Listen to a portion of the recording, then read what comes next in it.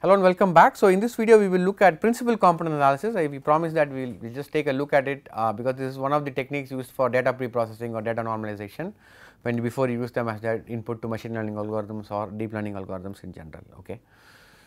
See, theoretically what happens is increasing the number of features should improve performance. Okay. However, as you increase the number of features, there are some problems, because it turns out that many features leads to worse performance. Okay.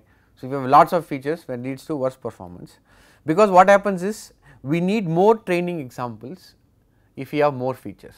Think of it as filling up, in this case as these examples show, if you have only one dimension, so then we can fill up, we can sample that dimension with fewer data points. However, as the dimension becomes 2, you need more data points to sample the entire space of your problem, and as the number of dimensions keep increasing, the number of points you need in order to sample the space of your problem begins to increase. And so, if you have lot more dimensions and less number of data samples, you run into problems with training your algorithm. Okay.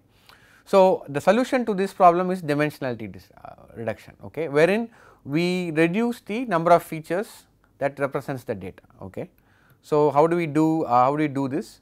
The idea is to reduce the dimension by selecting subsets, okay, which is by feature elimination, and the way we do that, the algorithm that does that we are going to see, it is what we refer to as principal component analysis. So, in this case we have a data with 2 features, number of cigarettes per day and height. This is some sample of the population, and we do not, at this point we do not worry about what this data was collected for, what is the classification or regression algorithm, we just know that there is some, these 2 data sets are there. Okay. Okay.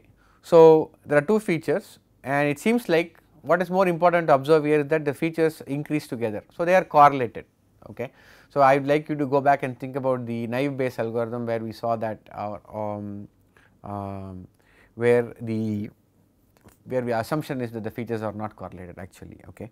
So, in this case, if the features are correlated, can we reduce the number of features to 1? So, this is a very easier problem to visualize. So, that is why we work with 2 features. So, typically in machine learning problems you realize that there will be hundreds of features, and then you will be forced to deal with a completely different set. So, in this case we have features which is height and cigarettes per day, and they seem to be correlated. Also remember, if there are only 2 or 3 features, we can actually plot these correlation plots and actually manually eliminate some of them, right, that is a possibility. Okay. But then let us say if you have hundreds of features, you can imagine the number of correlation plots you have to do to see how things are correlated, okay, which of the features are correlated. Actually PCA is another way of looking at it. Okay. It tells you which are the most uncorrelated features and which ones are least significant, because they are correlated to other features in some way or the other. Okay. So, the way to do that, can we reduce the number of features to 1? So, the way to do that is, if we can fit this line, if we can figure out this line, okay, and if we can project the values of these training points onto that line, then all we need is the location of this projection along this line. Okay, that will be your new axis, if you can think of it. So, the way to think of PCA at least in physical problems is the rotation of your axis.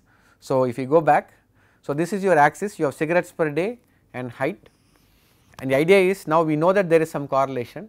So, can we rotate these axes, these 2 axes. So, this axis comes here, and this axis rotates this way, where the other axis, the values along the other axis are very small, and the values along this axis are very large. Okay. So, then we can afford to ignore the other one. Okay.